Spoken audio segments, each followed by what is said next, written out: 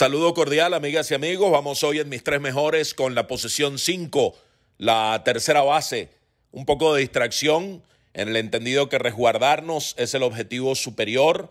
Ciertamente es complicado, tiempos difíciles, todos los días parecen iguales, pero al coronavirus no lo detiene entrar en desesperación, entrar en pánico, lo detiene el resguardo y tomar medidas tan elementales como lavarse bien las manos con rigurosidad. Y recuerda que si tienes que salir imperiosamente, mantén el distanciamiento social. Tercera base, una de las posiciones más complicadas. Hay al menos 20 terceras bases de gran cartel en las grandes ligas. Es una de las posiciones que cuenta con mayor talento hoy día en las mayores, de modo que el ejercicio que vamos a realizar es difícil, pero entremos en materia.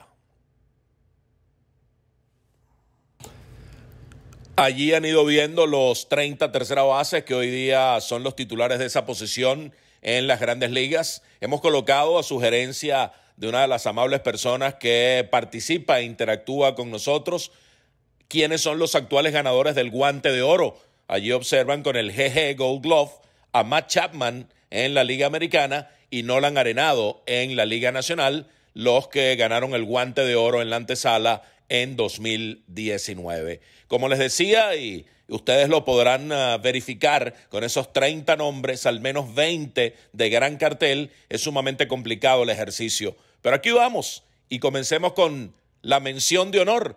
Quienes, en mi perspectiva, tienen la mención de honor sin entrar entre los tres mejores.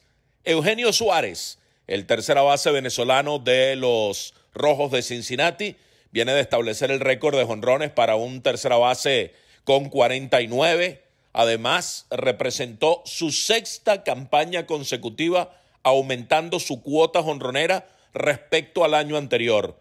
Comenzó con 4 en su año de novato, al año siguiente 13, luego 21, después 26, 34 y los 49 del año pasado. Eso habla del crecimiento sostenido que ha tenido Eugenio Suárez.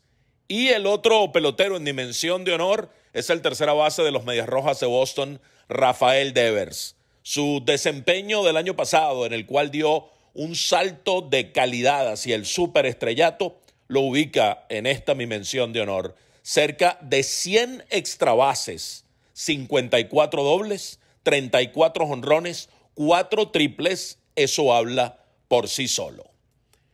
El número 3, entre los antesalistas de mis tres mejores, Alex Bregman, el tercera base de los Astros de Houston.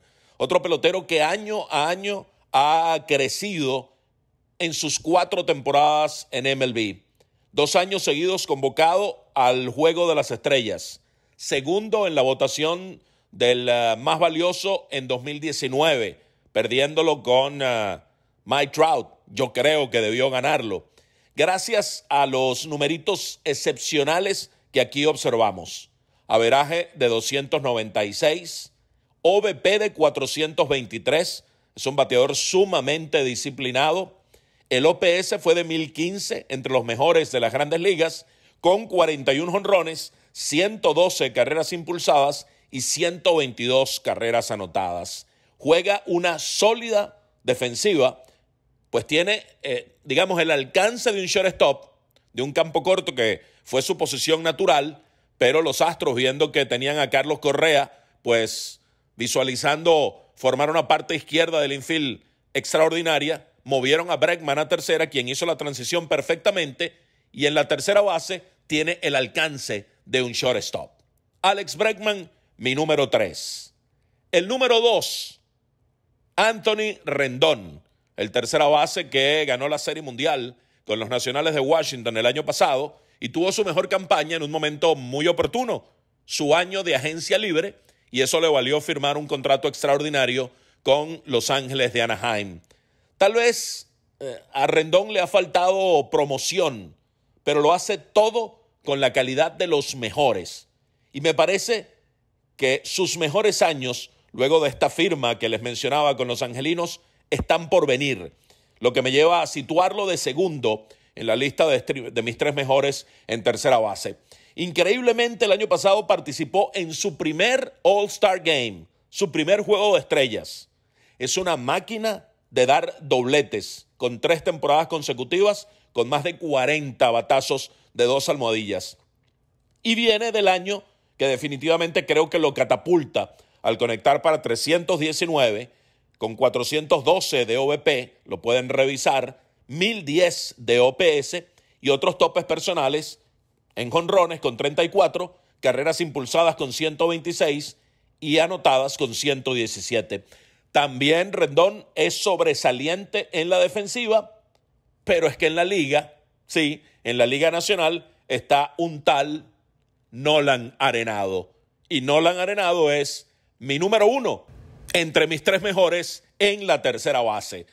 El antesalista de los Rockies de Colorado tiene 7 guantes de oro en sus 7 temporadas en MLB. Eso pues deja saber de su virtuosismo reconocido desde el vamos, ese virtuosismo defensivo.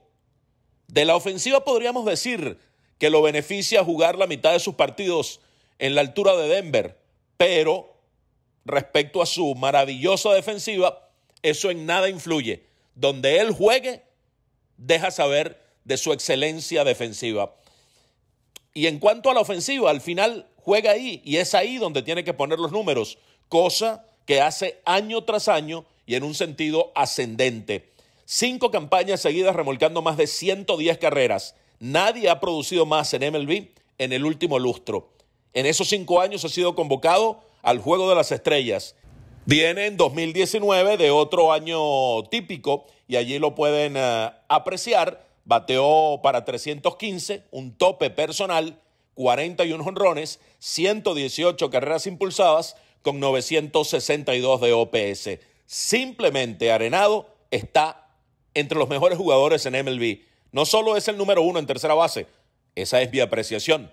También está entre, qué sé yo, entre los 10 mejores peloteros en las grandes ligas en general. Quizá incluso entre los 5 mejores. Nolan Arenado, el número 1 en la tercera base. Y ahora el vistazo histórico, la mirada al Salón de la Fama. ¿Quién es el tercera base que ha ingresado con el más alto porcentaje a Cooperstown? George Brett, con el 98.1% de los votos en 1999. Obtuvo 488 de los 497 votos posibles. El jugador más importante en la historia de los Reales de Kansas City. Tal vez no sea el mejor tercera base en la historia del juego para muchos. De hecho, yo pienso que el mejor es Mike Schmidt, quien ingresó, por cierto, con el 96.5% de los votos. Pero quien coloque a Brett en lo alto de sus preferencias tiene sin duda cómo argumentarlo. De por vida bateó para 305, conectó 3.154 imparables, puesto 18 en todos los tiempos. Fue campeón bate en 3 décadas distintas, 333 en el 76, 390 en el 80, 329 en el 90. Con aquel 390, por cierto, fue el último que amenazó lo que por última vez hiciera Ted Williams en 1941, como es batear 400 en una campaña. George Brett fue además MVP en el 80 y asistió a 13 Juegos de Estrellas. En nuestro próximo encuentro estaremos con la posición 4, segunda base.